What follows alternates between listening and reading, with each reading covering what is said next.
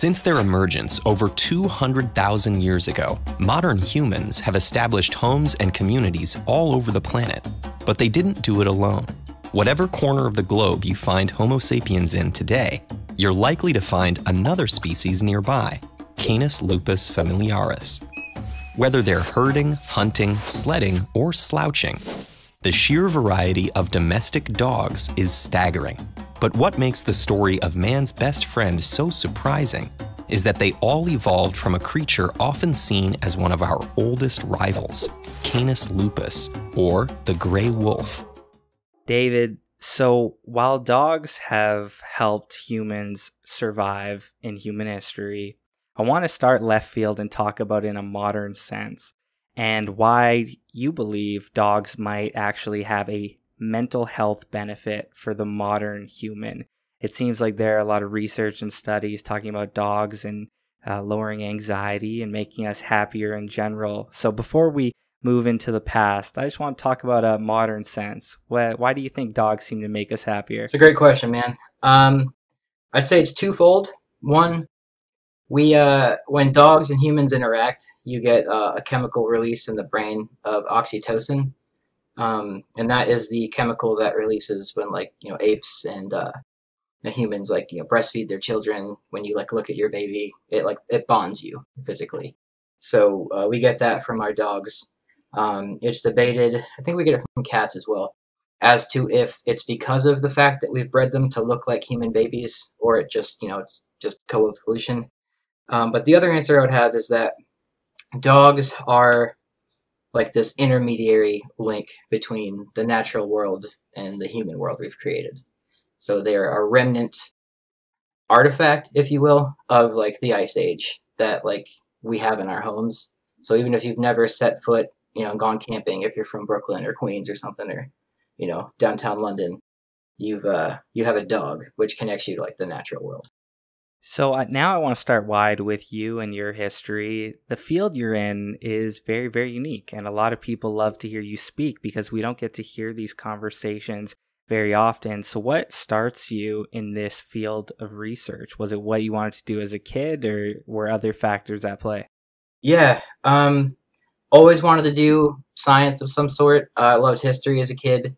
Grew up watching Bill Nye and Mythbusters and stuff.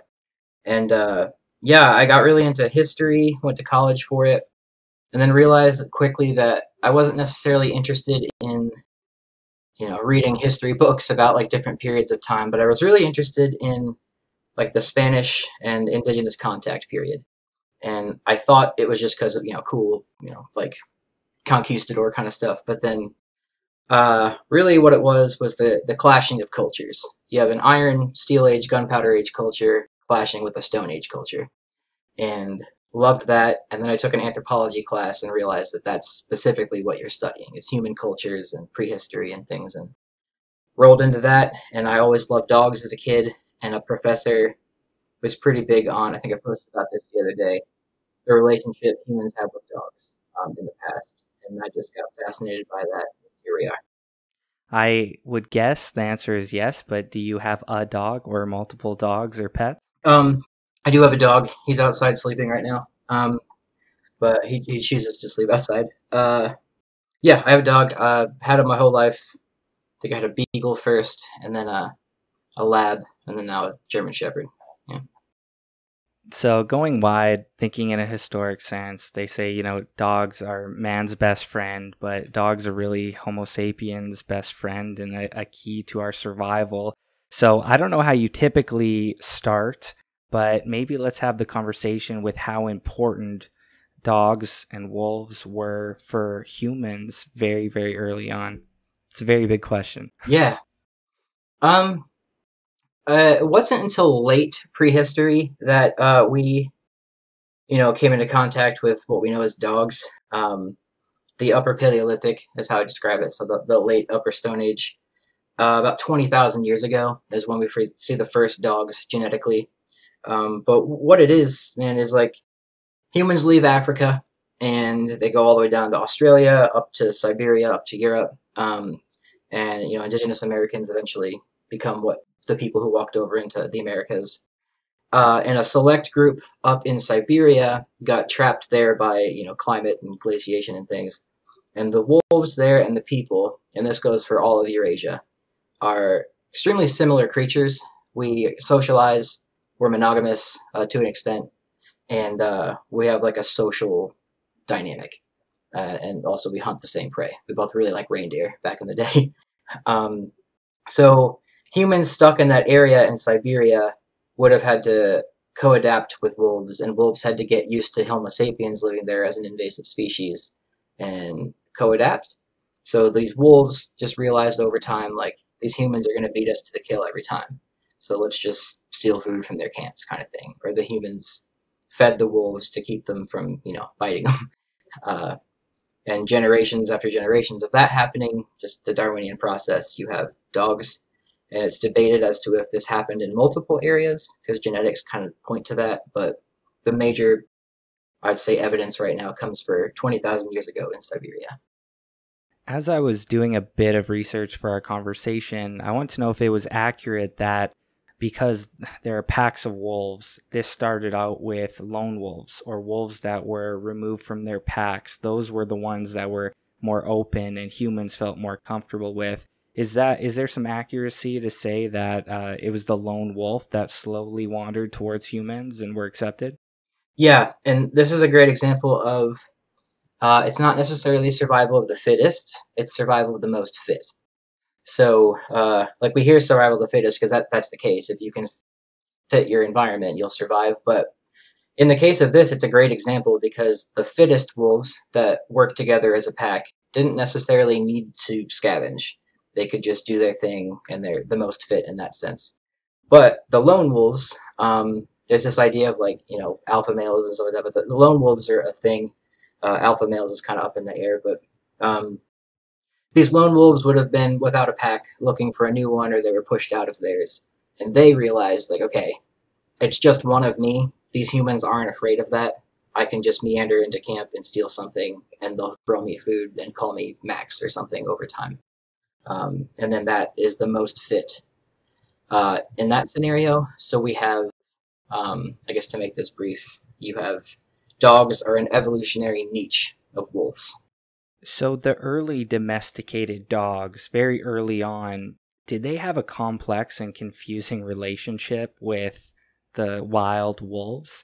Did they recognize that there was similarities, that these guys were brothers, cousins, that there was just generational gaps? Was there a complex relationship with early domesticated dogs with humans and the wildest wolves out there? It's a great question, actually. The closest answer I could give you is, if you're familiar with Pokemon, I'm sure half the audience would be.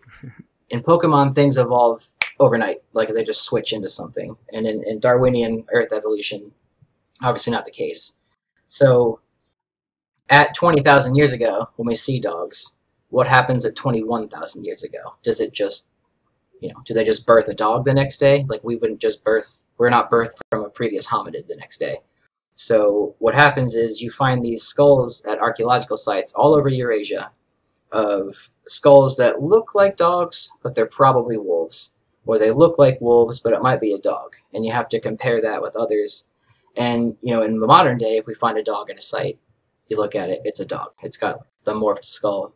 But back then, it's hard to tell. So this is called the proto-dog period, or what I would call it. And you have essentially just wolves that are friendly. You have tame wolves.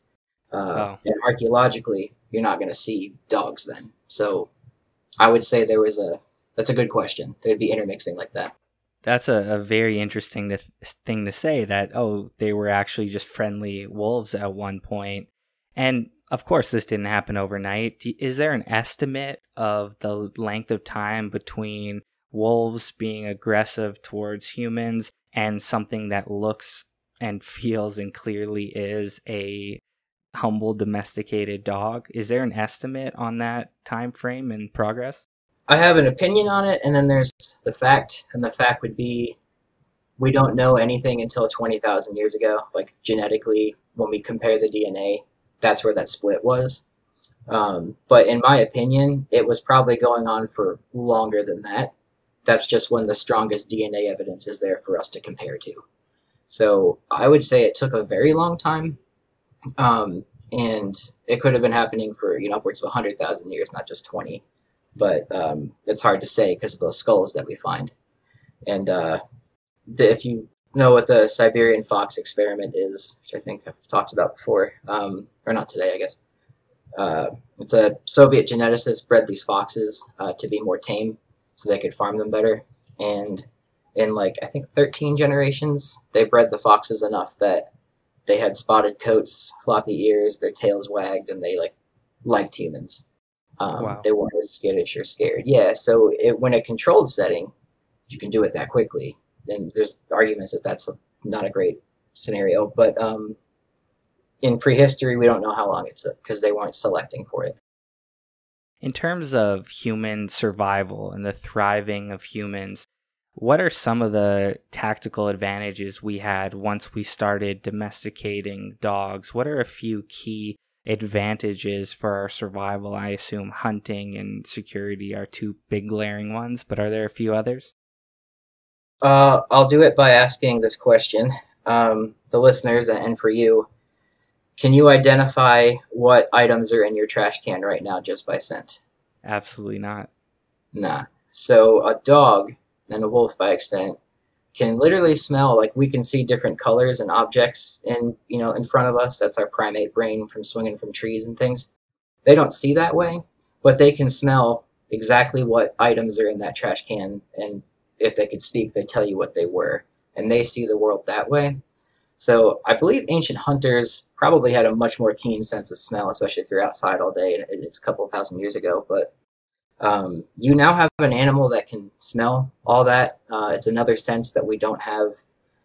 They can hear things way before we can. They can sense earthquakes and things, and they also can ward off predators at night.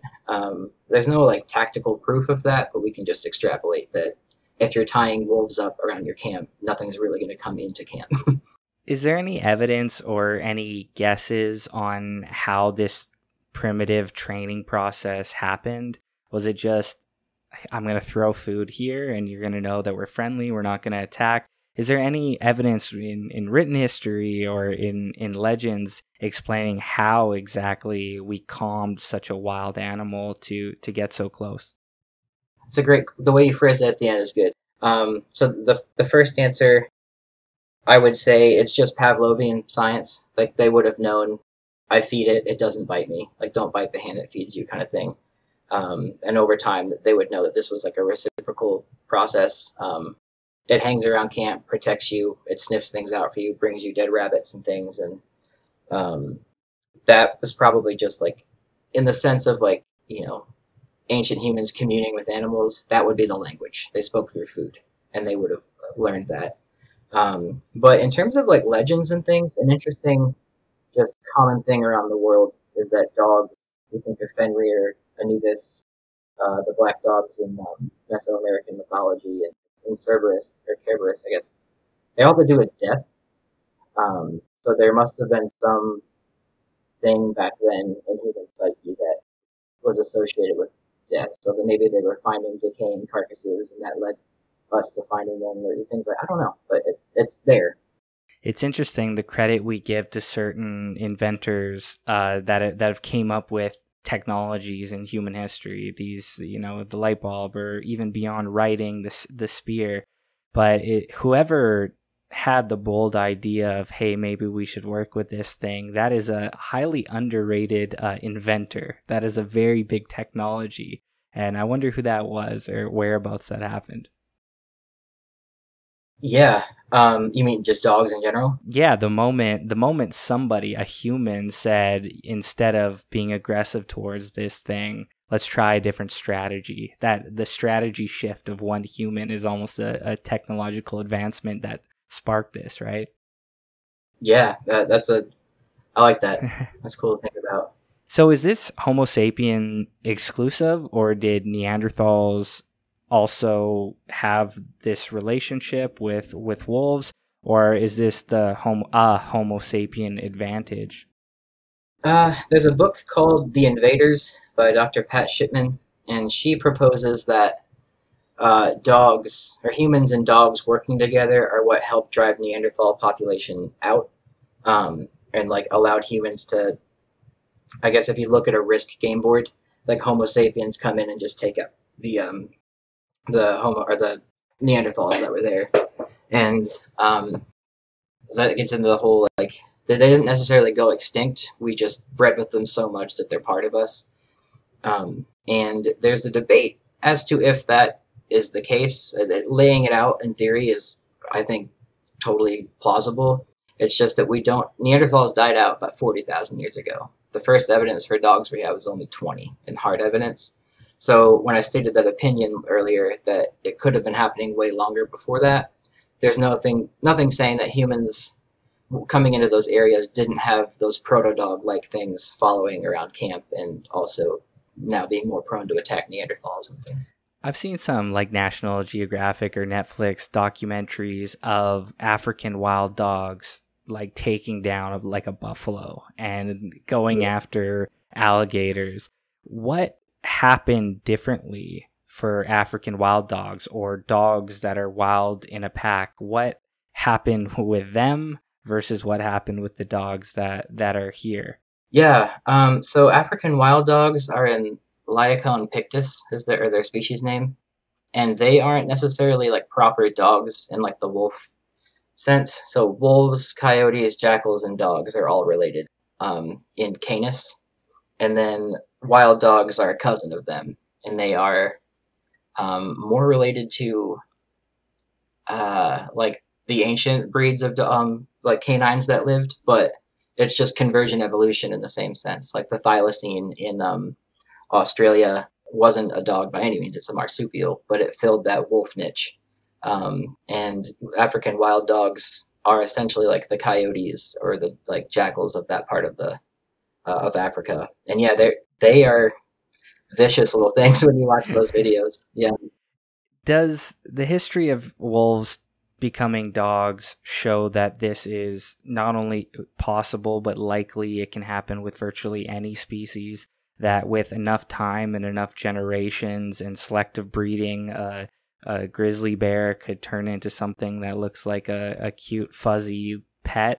Is that a very rare circumstance, the wolves to dogs, or theoretically just about any species under human aggressive conditions and under the right circumstances could essentially become a pet?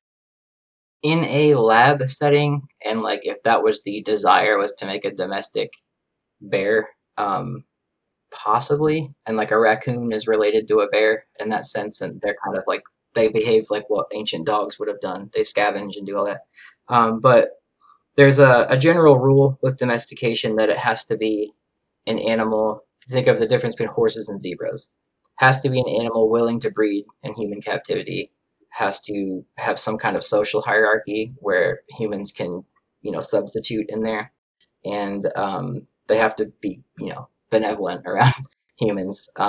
And wolves weren't in a sense, but maybe they were back in the day, and that's why we have dogs. But zebras don't like people touching them or riding them, and early horses we captured for their milk, most likely. And when you corral those animals like goats, pigs, cows, and dogs clearly have no problem mating in front of us. So it works that way. But like a panda won't do it in front of people, apparently. I think that's just anecdotal that I know of. But yeah, so there's specific things that allow, oh, right, and gestation period.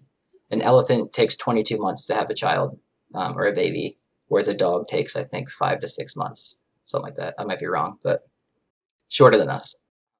When thinking of humans, once they hit a certain pivot point of luxury or abundance, I had a health expert on, and we talked about the pivot point between agriculture technology and how we needed to eat as much as possible, as fast as possible. And in 2021, the great challenge is to actually stop eating. And that just showed the pivot point in human history that things got so good. And I had a minimalist on the podcast, and I said, isn't that interesting that our great-grandparents, they wanted to innovate, create, gather as much stuff as possible, and now we're trying to figure out how to have better lives.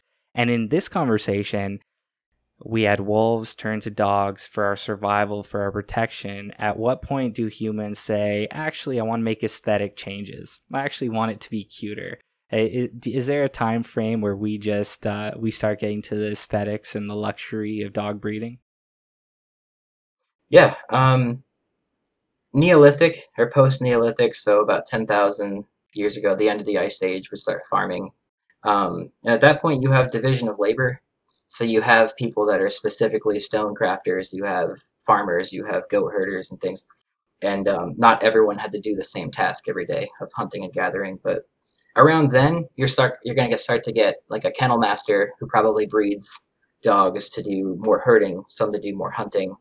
In ancient Egypt and like the Middle East, they had the Saluki and the Greyhound type dog for racing and chasing rabbits and things. And ancient China, they had all those like Shih Tzus and Shar-Peis and things like that. So I would say definitely after the Neolithic, so 10,000 years on, it was happening, but it wasn't until like the Victorian period where you start seeing like very changes, like a lot more change in the dogs with like teacup dogs, and about that time would be Chihuahuas in Mesoamerica and things, and yeah, Chihuahuas were bred to be like essentially heating pads for people's knees and arthritis and stuff, and you have specialized like it's a biotechnology, really. It's cool. Is it safe to say, and accurate, you hear this a lot, that the smaller the dog or the cuteness breeding actually leads to a measurable significant increase in health problems, that they in fact should be closer to their wolf ancestors in terms of look and size, and that the aesthetic breeding actually comes with health concerns? Yeah, I mean, it's just visibly you can see like pugs and other little dogs like that are like struggling to breathe in a lot of ways because they used to have a very elongated snout that is now pushed in. I'm never a person that's like, don't adopt those dogs or anything like that. I mean, I would prefer we didn't perpetuate dogs that struggle to breathe and stuff like that. But I mean, if they're alive, adopt them and love them, kind of thing. But the like dachshunds, very long, meant to go into burrows and things like that. They have back issues. German shepherds are prone to hip dysplasia, but they're a very wolf-looking dog too. So it's just a genetic mess all around. Do you have an ethical opinion on the breeding of like pugs and whatnot? Because personally, I've always thought pugs and Frenchies are like the cutest dogs ever. But in the back of my head, and the reason I haven't gotten one is because it does look like they're struggling to breathe. Do you have an ethical stance on breeding in the future? Of course, take away the ones that are alive and well today. Overall, I think we should have less dogs. There's cats too. Cats are destroying the environment all over the world. I love cats. I love dogs, but like just like people, there's way too much of us now for the carrying capacity of the earth. And dogs are something we could definitely control. And in that case, like we don't need to keep perpetuating pugs and little, what are the other, I forget what they're called, but the little tiny things. What's it, Pomeranians, things like that. I think Pomeranians can breed just fine, but there's several breeds, I can't think of the names off my head. That, yeah, I don't think we need to keep perpetuating that. We have plenty of other dogs and other breeds, and like I get that it's people's culture to have those dogs and things like that, but if that would phase out, I think I don't have any ethical concerns saying like I would rather we didn't do that. For someone that is interested in doing a job like yours, what is the best part of your job, and do you have a highlight of your career, some bit of research or a moment that you're proud of? In terms of just anthropology in general? Yeah. I would say we were digging at a site in Wyoming, and it was a mammoth kill. The Clovis people, so about 13,000 years ago, killed a mammoth in Wyoming in a riverbed. And we don't know if it was stuck or they corralled it in there, but it was a juvenile. Killed it, butchered it, and there's a huge campsite around it where they were processing the skins and taking its meat and hides and stuff. And we're out there digging and trying to find evidence of this wasn't just a natural death, or scavenged, it was humans doing it. And digging, and we found, the year before I was there, they found a chopper which is a big rock that you used to break bones with. Did some DNA testing on it, and the closest match was a modern elephant, so we know it was used for that. And then the next year, we went out there digging, and they found a spearhead in the ground, and that's like direct evidence, and it had the blood residue on it for that. And it's just one of those days where you're out there in the sun in the desert in Wyoming, like just beating down on you in the sun, and like one day they're like Clovis Point, and everyone screams, and you drop what you're doing and run, and then we're like, let's get drunk, and like just it's just one of those days where it's like, this is why I love what I'm doing. And as a quick note too, just any day I post something or put a video out where someone says I didn't know that, or like that's really cool, that makes my day. I always wondered what happens when you get that call that something was found. Like, how do you guys, do you rush out there? Is it logistical? Now you have to make a travel arrangements. I always wonder when there's a big find and someone like you has to get out there, what is your first order of business, and is it typically kind of frantic? Yeah, it depends on where you're digging. If it's private land, you can take your time getting out there, but federal land, state land, especially if it is an indigenous American, human remains or any kind of funerary object with that. There's a law called NAGPRA, which is the Native American Graves Protection and Repatriation Act. And that essentially gives back to, the indigenous communities that have been pretty wronged in our country's history. And if you find an indigenous American, skeletal remains, you consult the tribes, bring them out there and ask them what they want to do with the remains and things, because it's their direct ancestors. And there's that. But in other cases, the easiest way to find sites is like a farmer calls and he's like, got a bunch of arrowheads back here, and you'll call and go out there and check it out. And pipelines and buildings, they're putting it through, and actually your tax dollars pay for archaeology. That is what I used to do. Anything like you think of natural resources like oil and endangered species, if something is built, they also have to send in archaeologists to check to make sure there aren't remains like that, or there aren't huge sites. And out west in Wyoming, where I was digging a lot of projects, like they were putting a pipeline in, so they'd send us out to look, and we just found site after site, and it was like Shoshone villages and things, and you got to mark it. So they either reroute the pipeline or just cancel it altogether. And that's where you get like the Dakota Access Pipeline, or the what's the other one? The big one like that. Anyway. You mentioned finding blood residue. Is this a modern technology that we can find like ancient items and figure out what blood and DNA, or like how does one find blood residue and get accurate readings on such old stuff? Is this a relatively new technology, and is it accurate enough? To my like superficial knowledge of it, like I leave that to my nerdier friends that do the lab kind of stuff, but there's lipids in the stone, like when it, if a human cuts their hand on it, there's human blood on it, or you're butchering a mammoth, there's like little fat cells that are left in like the crevices and cracks of the stone, and you send that off to a lab, and often you can get DNA from that, or you get like just the fats that are there. You put it into like essentially a big lab and database, and it will run and say like 98% match with elk or deer. When you guys get a call and start digging, is that always based on a tip? It's a farmer, it's something was found randomly, or do you guys, look at Google Maps and have estimations, or that's like finding a needle in a haystack? You guys wait on a human tip? It depends on where. I would say half the time it is someone just finds it. Like that mastodon was eroding out of, or mammoth was eroding out of the riverbank. We saw the bones, or the farmer did, so he called us in the 80s. I wasn't alive yet, but they called the archaeologist in the 80s to check it out. And then we went back and dug it later. But yeah, in most of the time, it's like Walmart wants to build a new area or a new building.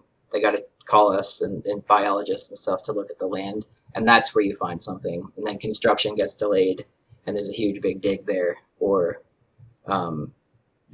there's another way. I worked on a military base out there, and they own all the property. So they just hired the archaeologist and contracted us to go out there and just survey their entire land looking for sites. And there's just site after site with like early American like stone tools and indigenous people, up to cowboy stuff, and then Oregon Trail went right through there. So it's just. So we talked about like the best parts of your job and some of the cool moments, and I'm sure a lot of listeners are going to think that this is an awesome job and super interesting, and they want to do something that you do. But as we're wrapping up, I have a final question because I want to offer a balanced picture. What is the worst or the most challenging part of your job, so everyone knows it's not all fun finding mammoths? The school part, I'd say number one, it's a lot of reading, a lot of critical thinking. And secondly, if you're in the government part of it, it's just monotonous government work sometimes. You're not out raiding tombs and stuff, but you're doing a lot of paperwork. And lastly, it's not a very like financially advisable like profession, much like most sciences are. Like, you're not going to make, millions of dollars unless you're a best-selling author kind of thing. It's just essentially a blue collar, white collar job. And depending on what you do, mine luckily is like, I work in a lab currently and do curational stuff. Like, I sort through artifacts and do all that. So that's a nice job. But some people end up not finding one because the field's just so oversaturated and it doesn't pay well. For those who are interested in deeper learning of dog domestication, because we barely scratched the surface, is there a book that you recommend or a little bit more about your YouTube channel to wrap up? For anyone interested in anthropology in general, I would read The Fifth Beginning by Dr. Robert Kelly. It's a great introduction to just human history overall.